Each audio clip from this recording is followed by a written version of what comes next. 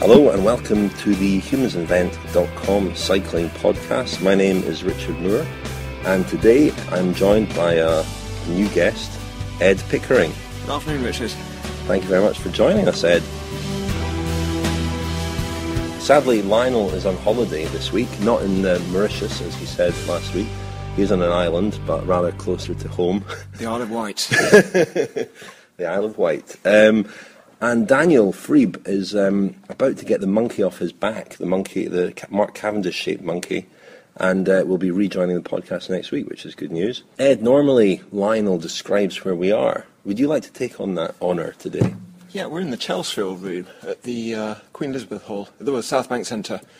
We're being overlooked by the London Eye and the House of Parliament, where just last night MPs debated the state of cycling in the UK, so it feels rather apt that we're here. Yeah, absolutely. It's baking hot outside, so we're kind of receiving that. Maybe we should have done this in the London Eye. That would have been quite good. But it takes about an hour to record, quite doesn't it? Appropriate for a Humans Invent podcast. I think so. Excellent. Right, let's crack on. Today we're going to be discussing the Vuelta, the latest action there in Spain. We're also going to be talking, because we're joined by Ed, about his book, The Race Against Time, the story of the great Chris Bordman, Graeme Obree rivalry in the 1990s. And that leads us into a discussion about and with Graeme Obree. We've got a short interview with Graeme Obree about his forthcoming attempt on the world land speed record. Finally, we're going to talk a little bit about our record itself and possible new challenges. And we've got a great competition to win copies of Charlie Wigelius's book, Domestique. The Humans Invent Cycling Podcast. Interviews and analysis. We've got the big talking points covered. Right, Ed, well, we're watching stage 11 of the Vuelta, the time trial stage. We're watching Chris Horner lose the red leader's jersey. But he has really been the talk of the race so far. 1-2 stages. It's an especially mountainous Vuelta, of course. Horner is a great climber. But he's also 41, which is unusual. First time he's ever led a Grand Tour. First time he's won a stage in a Grand Tour. So I think he's won either Switzerland or Normandy. This is late blooming. Quite unlike any we've seen before. Very late blooming, and it's gratifying on a personal level, very gratifying, because he's older than me, and every time he does something, does an exploit, I feel like there is hope for me yet, because I'm not as old as the people still doing well in cycling. I find that depressing rather than encouraging, because I think I should be probably riding Grand Tours still at my youthful age. It's not too late, Richard. You're always telling us about your cycling prowess. Always. So yes, Chris Horner, unusual career. All in all, it's not just the recent. In 2010, I think it was. He was at or around 10th or 11th place in the Tour de France. But he's done well in Grand Tours before. He came over to Europe in the late 90s and rode for FDJ, and it's fair to say he was like a fish out of water. He was a ponytailed, chubby-cheeked American, moved over to Europe onto Marc Madiot's team, and Marc Madiot's not known for his love of things that aren't French. And Chris Horner stated at the time he got very homesick and essentially cut his losses and left, went back to ride on the US circuit for, I think, between 1999 he rode for Mercury. Between 2000 and 2005, when he signed for Saunier Duval, he was riding on the American circuit, doing well at races American that races. Don't suit him, though. Races that aren't really... Yeah, criteriums. He had some good showings in the Tour of Georgia, which doesn't exist anymore, which was a chance for him to race on home soil. But he took an unusual route, and he was already towards his 30s by the time he even became a proper European professional. So his career template's been very unusual, I'd say unique. And there has obviously been a lot of suspicion, scepticism around his performances, as you'd expect in a Grand Tour. You know, we had it to some extent at the Giro, where Nibali was so dominant, and we had it in particular at the Tour with Chris Froome. It comes with the territory now, of course. But Horner, the suspicion seems to be based mainly around his age. Also his performance, but the problem is that we're in the situation where anybody who does anything in cycling, almost anybody who wins a race has their finger of suspicion pointed at them, and we're starting to get into the arena of performance-based suspicion. We can't accuse the winners of races of being on drugs. That's unscientific, and it's not strong enough evidence. What he did the other day when he dropped Nibali, Valverde and Rodriguez, three of the better climbers in the world. It did look slightly unusual, purely because he put the thick end of a minute. Put so much time into them very quickly, yeah. And on the other hand, Nibali doesn't look as sharp as he did at the Giro. Valverde doesn't look sharp. He's actually being dropped when the accelerations happen. And Rodriguez has just come out of a podium finish at the Tour de France. And maybe they're not riding at the same level now. So for Horner to win races is not suspicious. For him to win by as much as he did, maybe moving towards a situation where we need to ask questions. But Horner's the man to answer those questions. He is, and he gave an interview yesterday to our friend Andy Hood of Velo News. Didn't seem to do a press conference, but Andy Hood caught up with him on the phone. I have to say, it wasn't the most satisfactory of interviews. Horner said he was aware of the suspicion, the scepticism out there on Twitter and forums and so on, and he chose not to really respond to it. It wasn't as convincing a defence as we've perhaps seen from other riders this year. We know from history that not responding to these things is not the correct way of going things. We had 20 years of not responding to it, and it. He said he was aware of it. He said he was aware of it, and he's right in the sense that it's probably very, very difficult to respond to. He's not going to satisfy everybody. I think he has got some questions to answer about things that he's said before. Particularly when he's been on teams of Lance Armstrong and Johan Brunel and previous defence of Lance Armstrong. He's not unique in that sense. A lot of riders have said things over the years for various reasons. It's not in itself any indication of guilt or otherwise.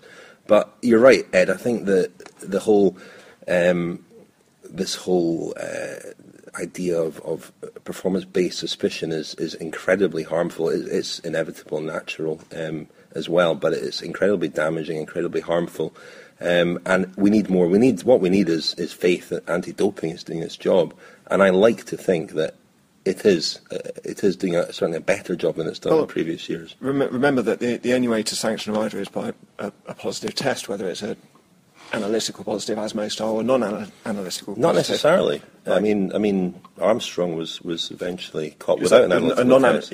As in the case of Armstrong, it was non-analytic.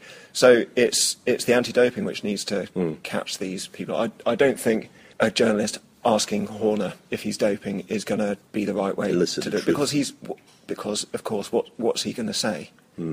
That's not going to happen. To say no. The other story today is Fabian Cancellara, Horner's teammate, who won the time trial pretty convincingly ahead of Tony Martin. Those two will probably be battling it out for the World Time Trial Championship in a couple of weeks. Cancellara looks like he's come right back into form. Yeah, he does. He missed the Tour de France this year for the first time in years, but the first week not being suited to him so well with no prologue and a series of hilly stages meant that, and very few time trialling kilometres for him, meant that he missed the Tour, and he seems to have embarked on a training programme which it's made him a bit more lean. He looks slightly less chunky than he has in the past, and he's riding very well on the hills. I mean, there was a hill in the time trial.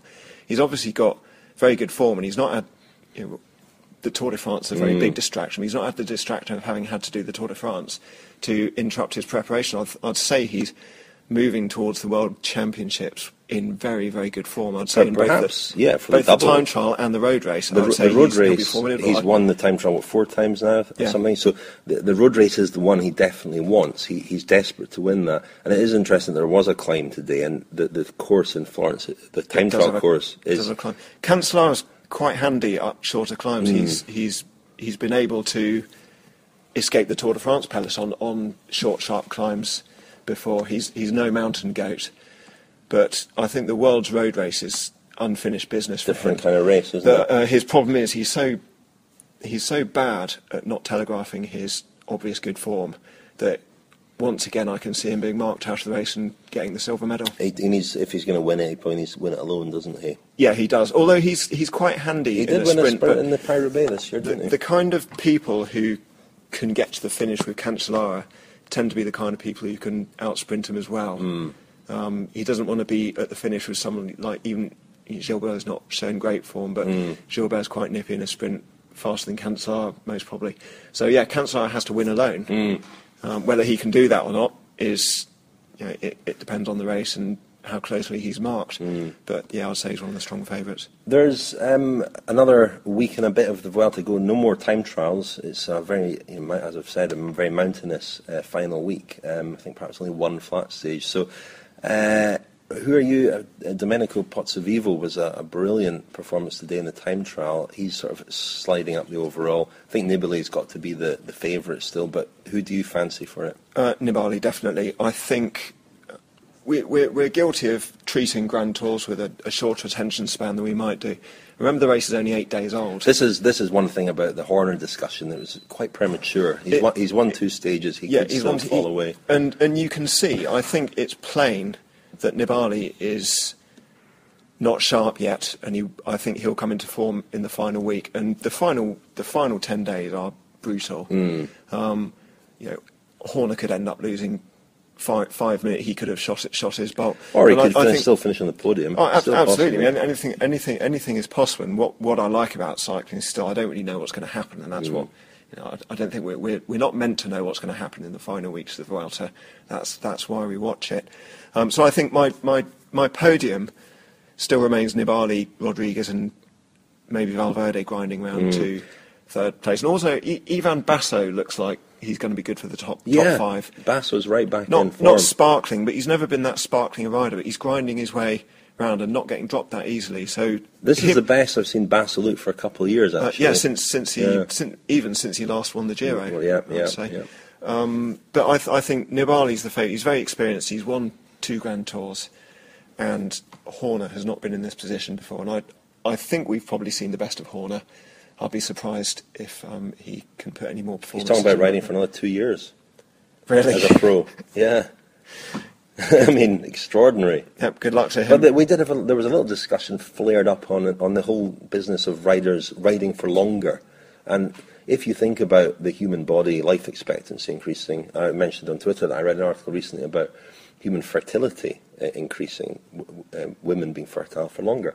Now, you would think that that would have some effect on athletic performance as well, and that we may well start to see a trend whereby riders are able to keep going, certainly at a high level into the late 30s. I think we're seeing that already to some extent, although the stats don't perhaps back that up so well. The problem with the stats is there's such a broad range of cyclists that the average is invariably somewhere in the middle. That's normal.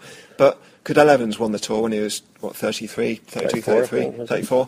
Bradley Wiggins was in his early 30s as well when he won the Tour. Chris Froome's not that old, but when you look back and think that Bernardino retired at the age of 32, and 32 used to be seen as the kind of cut-off mark, it's clear that's no longer it's no longer the cut-off mark. Riders are riding into their mid-30s. So you might expect that there would be some outliers riding very well into their late 30s, because not just because of human health being better and life expectancy being longer, but the fact that coaches know a lot more about cycling, rest and recovery than they used to, and riders look after themselves much more than they used to. They race fewer days than they used to. They look after themselves more.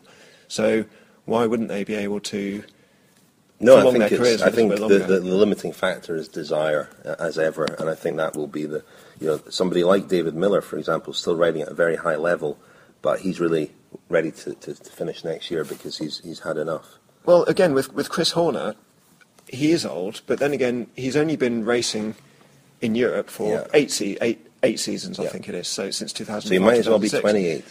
Exactly. That means he's not going to be as jaded as somebody who turned pro at the age of 22 and has been grinding around for 13 years.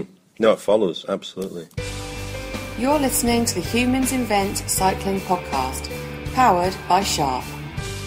So Ed, I mentioned earlier on that we've got this little interview with Graeme Obree, who you interviewed obviously for your excellent book, The Race Against Time, about the battle between Obree and Bordman back in the 1990s for supremacy, particularly our record, but also the pursuit, of course. Now, Obree, let's talk about him first. How did you find him? Don't say by getting a train up to Glasgow and then another train to Saltcoats. Also covered in the book. He's great company. Graeme Obree is an engaging, talkative, interesting man. He was generous almost to a fault, really. He met me in Saltcoats, where he was living at the time on the west coast of Scotland, and my dictaphone was still on 6-7 hours later. Then we went for supper. He was really hospitable and really happy to talk. It's a great story in your book about him encountering a local beggar. I don't think Ronnie's a beggar. He's is he not? One of the local characters in Saltcoats. I have no idea whether he's still there now. But when we were walking back through Saltcoats after the interview, we were on our way to the pub. We bumped into a bunch of guys sitting outside a closed down cinema in Saltcoats, and they kind of called Graeme over, and they knew him. They chatted. What struck me about Obree's interaction with these guys. These guys were the local down and outs, so kind of dog on a string, hanging around on the street corners all day long.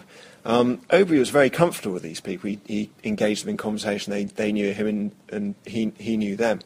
And what struck me was that there was a contrast between the way he's lived his life, where he's a very engaging individual, but he's like a rolling stone. He doesn't gather any moss. He doesn't gather friends. He has associations with people, and then they kind of fall by the wayside, and he moves on. He's very solitary in his path through life. He was very at home with these people who also, their path through life is different from most people. I think he identifies, doesn't he, with those who are slightly apart from society. He sees himself as somebody who's a loner, a freelancer. Yeah, he's an outsider. He really is. And it's no surprise he got into time trialling in Scotland, because this cycling back in the late 80s and 90s was a niche sport. Scotland, the Scottish scene was a bit off the beaten track compared to, apologies to you for saying this. I don't know what you're getting at here. Compared to the English scene, English and Welsh scene, or even the rest of the British scene. And then he was in Ayrshire, which was seen as a kind of eccentric offshoot of Scottish cycling. So he's an outsider and an outsider and an outsider. Ayrshire roots. This explains a lot. Well, yeah, I mean, Obree, I've known him for a long time, from those days, really, when he was this eccentric guy bowling up and down dual carriageways on the bike with upturned handlebars, like a position like a downhill skier. And there have been various incidents over the years. I do remember, and he always brings this up, actually, I do remember being in a nightclub with him in Troon on the west coast of Scotland after the Scottish cycling dinner one year, and he decided to get up on a table and start dancing, and anybody who didn't join him was accused of being wishy-washy. Oh, yes. And so I was wishy-washy. There was another event we did a couple of years ago in Edinburgh where Graeme was the special guest, and he came along and he was sort of talking about his film and so on.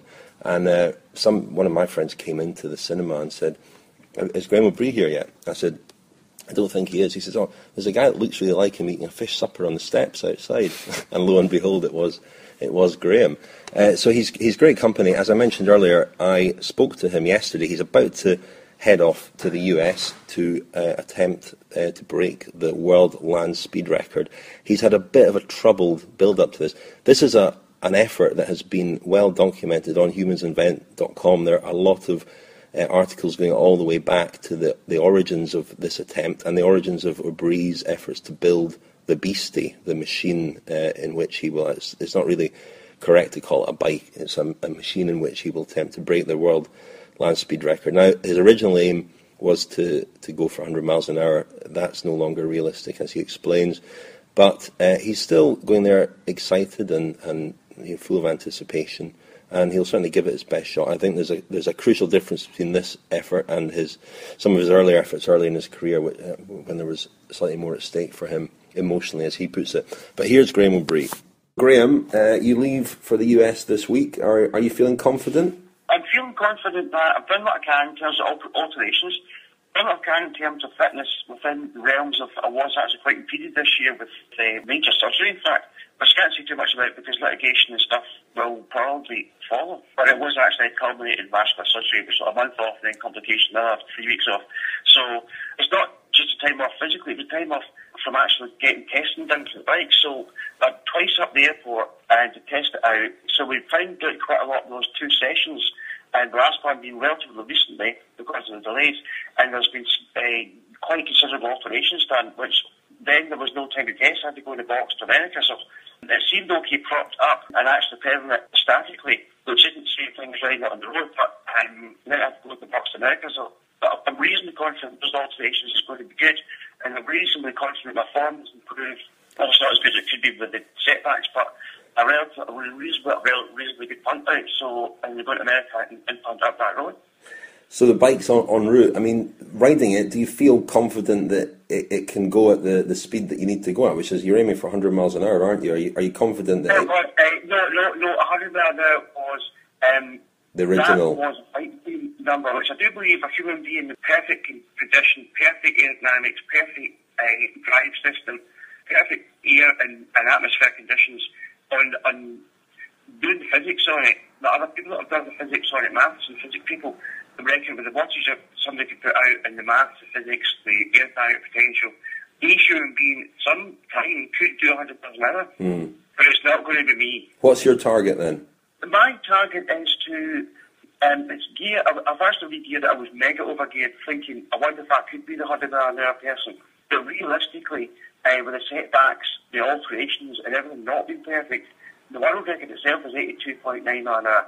The British record stands at 60-something. Jason Queally went out with a Formula 1 built bike on his Olympic form and did 64 mile an hour, which shows you how difficult it is. I think the British record was improved a few miles an hour, so it's like late 60s, something like that. If I can get to that and then try and sprint up as much as I can towards world record pace, then I'll just wait and see what happens. How are you feeling about it? I mean, how does this compare to going out to Norway to try and set the world hour record? Can you compare it? Well, going out to Norway was I actually had to, for my emotional survival, do that record. Secondly, when I went to Norway, I knew exactly what pace on the exact bike that I was doing up and down the Joe Casway. I knew exactly what I could make myself do on the track. With those conditions, I goes, right, I'm having that. And that's all measured and controlled, and I know that as a time trialist. And this occasion, really I don't know, because there's so much more about the bike than what it is about the rider, because the graph goes, if you go power against velocity, it goes up, it kind of eggs up and up and up and up, and then it gets steeper, steeper, steeper. So it kind of hits a curve, and it goes whoosh exponentially up. So somewhere in that curve, it really goes exponentially up into the heavens of power output to speed. Then somewhere in that curve is kind of where you lie with the potential of the bike. So a lot of ways it's dictated by what the bike's capable of, but I don't know what it is. But you're feeling more relaxed about it, I guess, than you did back then. This is more. I never feel more relaxed about it because it's almost like your lucky bag is what's in your lucky bag is in your lucky bag, and you go to America and open it, and you can't change what's in your lucky bag. It's kind of whatever speed you're going to go at. It's kind of dictated the way that curve is. And if nothing goes wrong and you steer good and you pedal good and you good, obviously take it to maximum potential. But it's kind of that potential is kind of set by what the bike is. So how would you describe your mood? Are you excited? Are you nervous? Are you apprehensive? I'm excited to get out to America and doing it. Obviously, I'm apprehensive to think I might walk away thinking, oh my God, I could have done better, or steered better, or pedaled better, or so there's all these factors thinking about all at the same time, and there's been no practice time for me because of the illness that I've had. It's a compromised attempt. It's compromised, but I feel I'm confident I've done the mechanicals okay, that it's going to run good. There's always that wee question in the background, and also you don't know the potential. Are you confident in the bike as well in terms of your safety?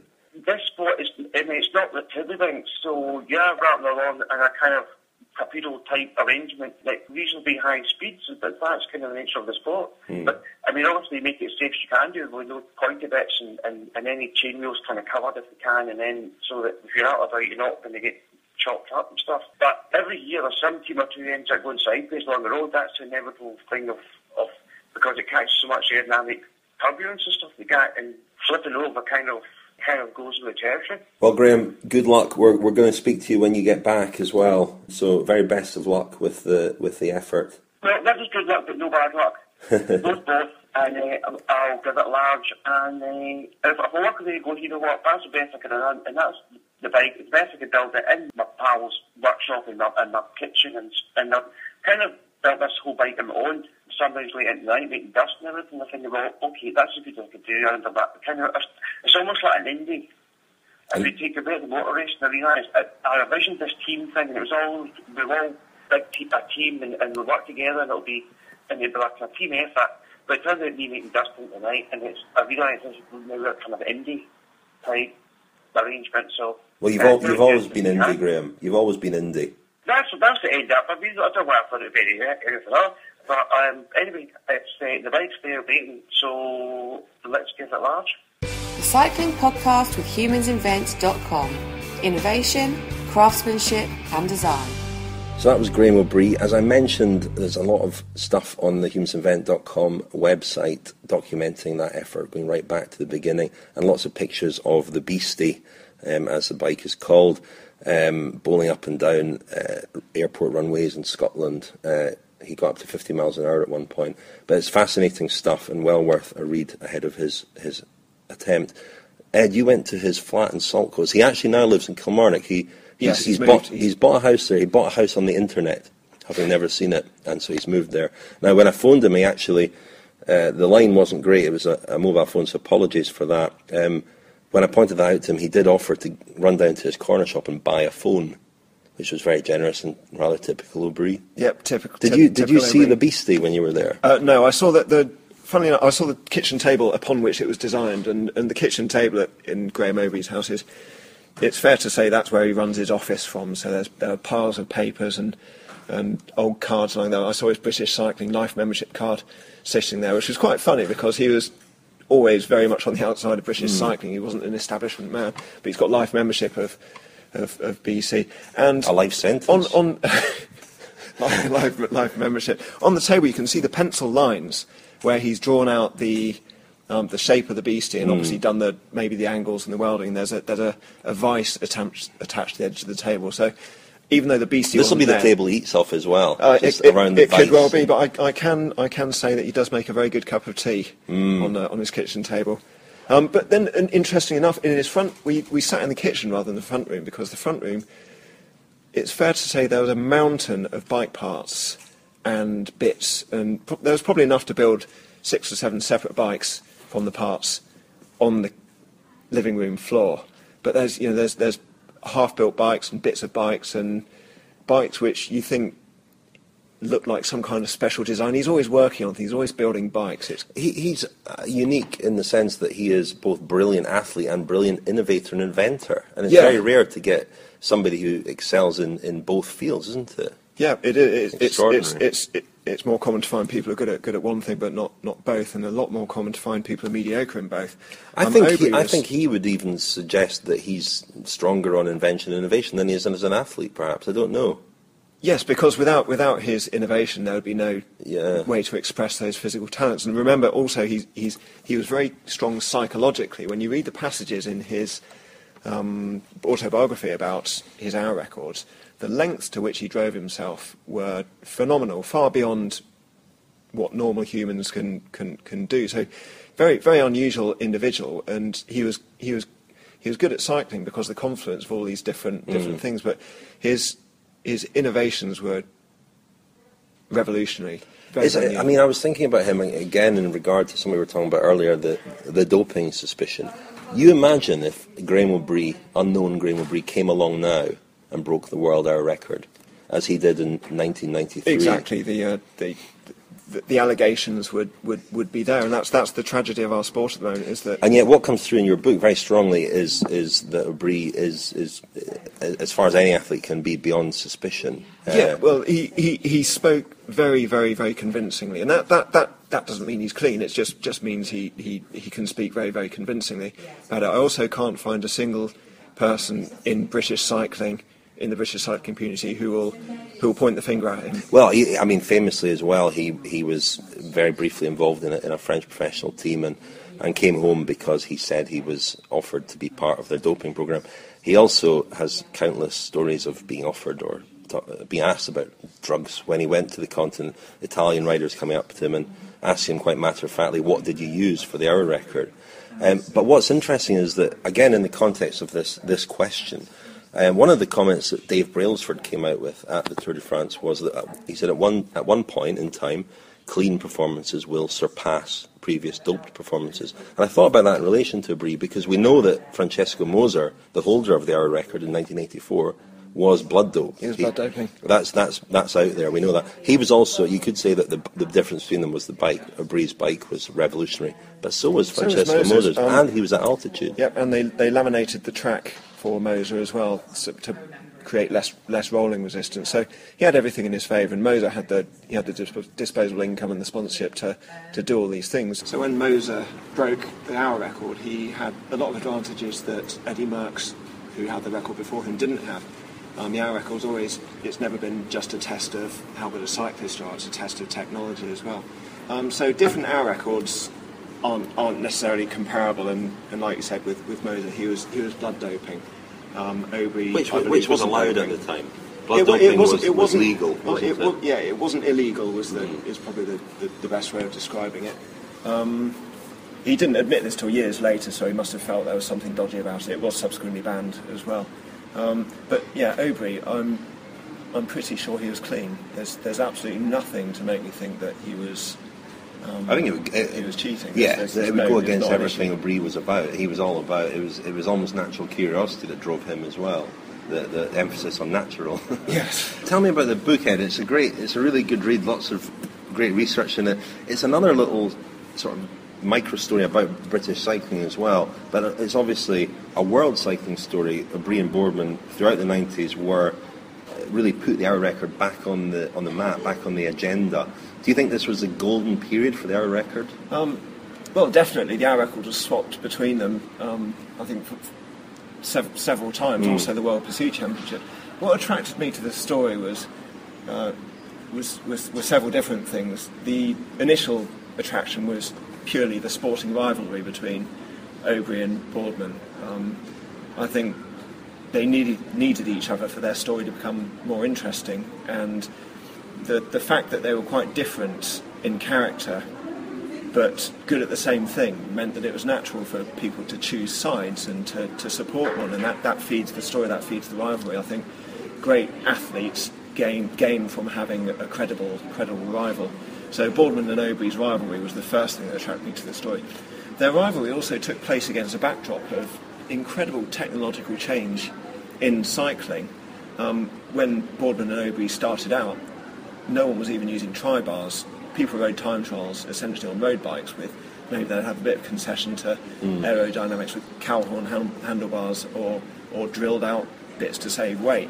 But when they finished their careers, we were fully into the age of carbon fibre and moulded frames, and this all happened during their careers, and both riders were instrumental in the aerodynamic leaps forward that cycling made in the early 1990s. Yeah, and they were such different personalities, which again was a very appealing thing about the rivalry, or they looked to be different personalities, and this is an interesting aspect of it, I think. You had Obree building bikes in his workshop, training in his garage, using old parts of washing machines, and you had Chris Bordman with a team of scientists and managers and training in labs, and Peter Keane testing his blood lactate and all this kind of stuff.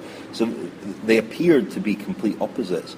And as time has gone on, I've wondered about that, because Absolutely. Bordman is pretty quirky himself. A couple of years ago, I remember him saying that he fancied living in a hut on the west coast of Scotland, or living in a small cottage up the west coast of Scotland.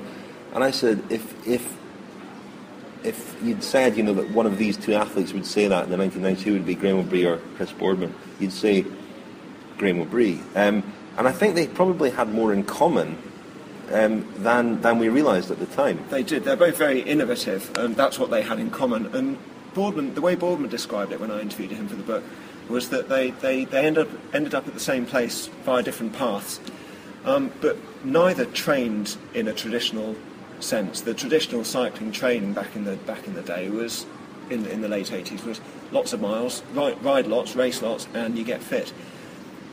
Keane and Bordman turned this on its head. Peter Keane, Peter Keane, yeah. I apologise. Peter Keane and Chris Bordman realised that it was desirable to do as little training as possible to rest more and do very specific training. So when Bordman was setting national 25-hour records and winning national championships, 25 mile, and 25 mile, and he was doing 12 hours training a week, which was unheard of.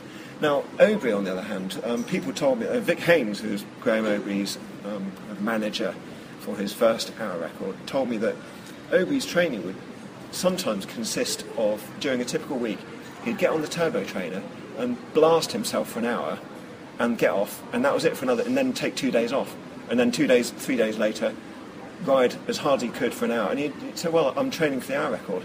So, although that sounds a bit quirky and unscientific, I bet that if you examined the efforts that Bordman was doing in training and the efforts that Obree was doing in training, they'd actually be very similar.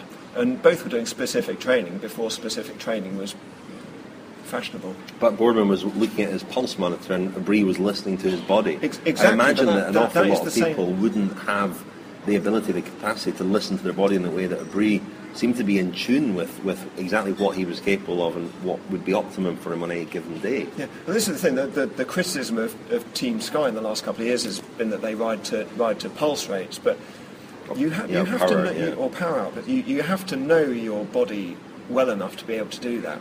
I think Bordman knew his body well enough that he wouldn't have needed a power output or pulse rate monitor. When he rode the I think the World Pursuit Championships, when he broke the world record and beat Collinelli in the final, I think he rode, apart from the first kilometre where the acceleration up to speed skews the figure somewhat, he rode the subsequent 3 kilometres in times which were within hundredths of a second of each other.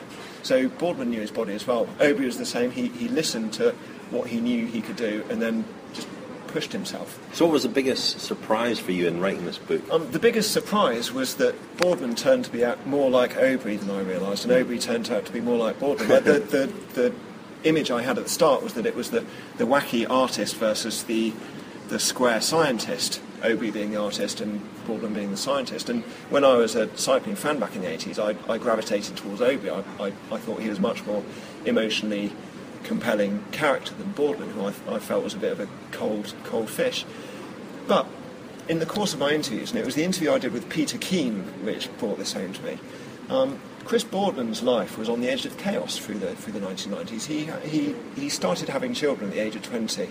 And didn't really stop. He had 6 kids, and he wasn't able to go over to France and do the typical continental apprenticeship. So he had to invent a new way of becoming a professional. And Keane says that they didn't really know what they were doing. It looked like they knew what they were doing because they were photographed in labs with all these numbers and graphs and clipboards and oxygen measuring devices, and they didn't have a clue. They were making it up as they went along.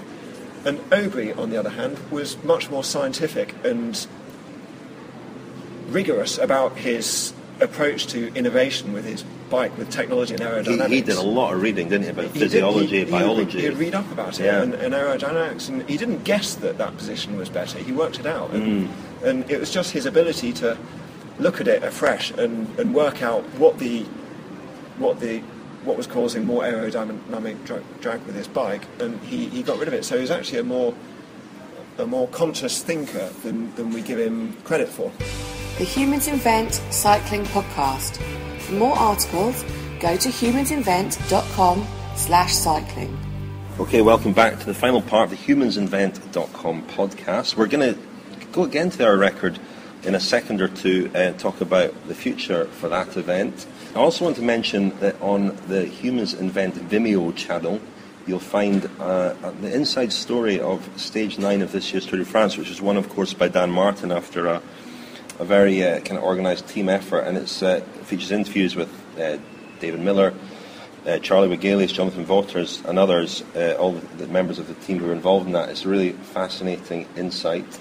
We've also got competition, which I'll mention at the end.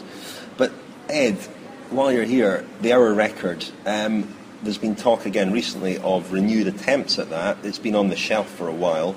Bradley Wiggins has mentioned it. Fabian Cancellara has mentioned it or had it mentioned about him. But there's a lot of confusion about it. Can you tell us exactly where it's at the moment? Where it's at, the hour record, there are 2 hour records, and there's actually a third hour record which we can mention briefly. That I'll get that one out of the way first. I think the record's currently 90 or 91 kilometres on a recumbent bike. That's the recumbent hour record. That's as fast as anybody's probably going to go on a bike over an hour. But the other 2 records are where it gets complicated, because the record we've been talking about with Obree and Moser, that developed until the 1996 when Chris Bordman rode 56.375 kilometres in an hour at Manchester Velodrome and pretty much put the record on the shelf. At that point, the UCI decided that they were going to split the record into Bordman's 56 kilometres, which was the absolute hour record, and then they were going to reset the original hour record and make it so that you couldn't use tri-bars and a whole host pretty of much on a standard road bike. On a standard road bike. The Merckx bike was the model, wasn't it? The Merckx bike was actually quite technologically advanced, but the shape of it was very, very, very traditional. So Bordman went back and in 2000, his last hurrah as a professional cyclist was to reset the hour record to just under 49.5 kilometres on a bike which was, with drop handlebars, not even tri-bars. So that's only been broken one time since by Andrei Sasenka, who went on to test positive some years later, who set the record, which 49.7 kilometres a few years back. So that's where it stands at the moment. Now, if Wiggins and Cancellara have to go for the record, they're not going to ride 56 kilometres. Bordman did that in the Superman position. I don't think anyone's ever going to be able to ride a record like that ever again. They're going to have to go for Merckx's record, and that means training and then subsequently racing for an hour in that position. Very, very hard to do. Very hard to do. Interestingly, Brian Cookson's, who's obviously standing for UCI president against Pat McQuaid, his latest sort of manifesto as regards rules and regulations, he talks about equipment, he talks about taking some of the shackles off the manufacturers and looking again at this issue of what's allowed in professional racing. The development of the bicycle has been sort of held back deliberately by the UCI, who want to keep the road racing bike as the traditional diamond-shaped model with two equal-sized wheels, drop handlebars, no kind of extensions or anything on the bars for road race. Interesting that he brought that up as a possibility. Some people will balk at that, others, in particular the manufacturers, will welcome it. Yeah, it definitely needs to be looked at, because all the hour records, right from the very start, it hasn't just been about the athletes, it's been about the technology that they've harnessed, and it can go too far.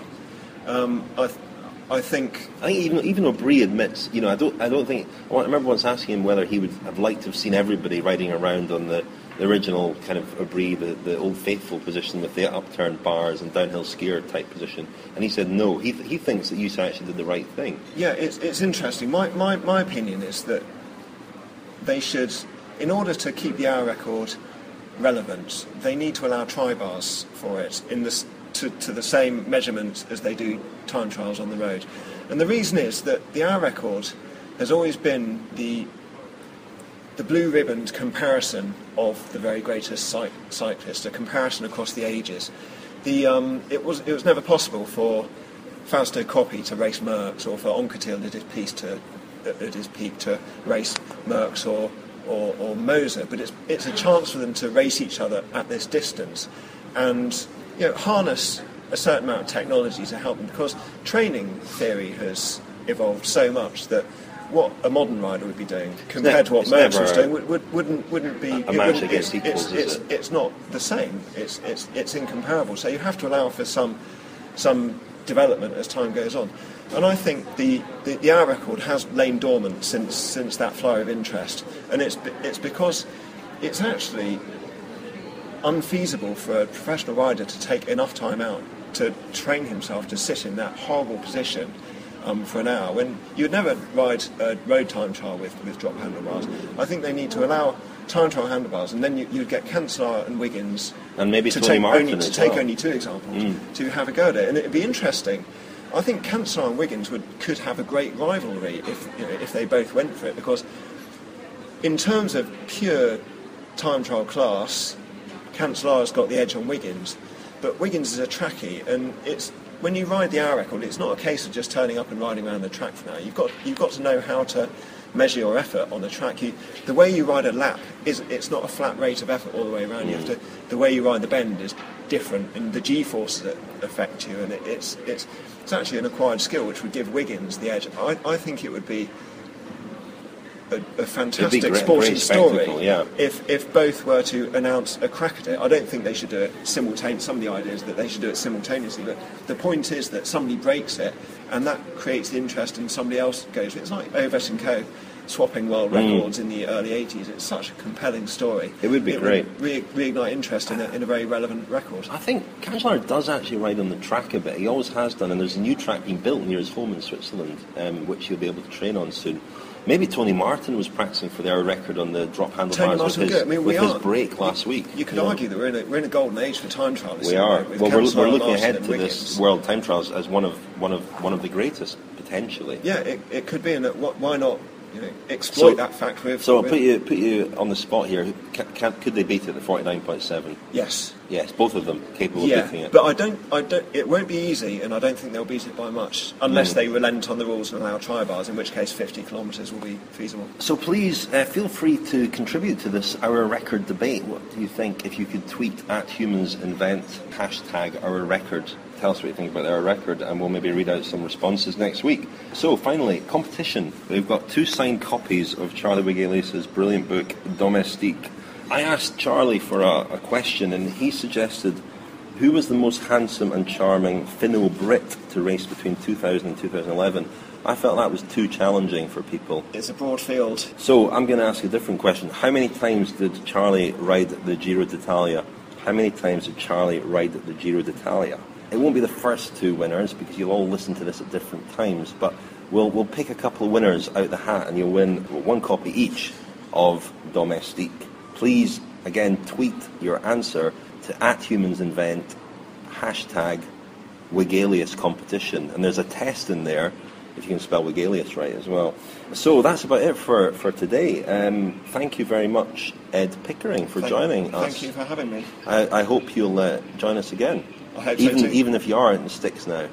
Exeter's not the sticks. Sorry.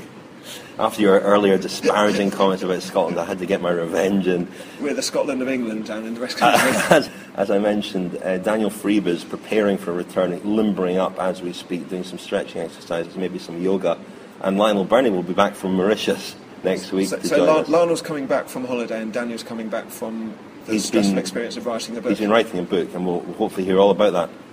This weekend I'm off to Ghent, actually, to watch Mark Cavendish's return to the track. I think it's the first time he'll be racing on the track since Beijing Olympics. So he's taking part in a meeting in Ghent over Friday and Saturday, hoping to speak to him there, and we'll have some audio from him for next week's podcast and from other people as well. So hopefully you can listen then. Thank you very much for listening today.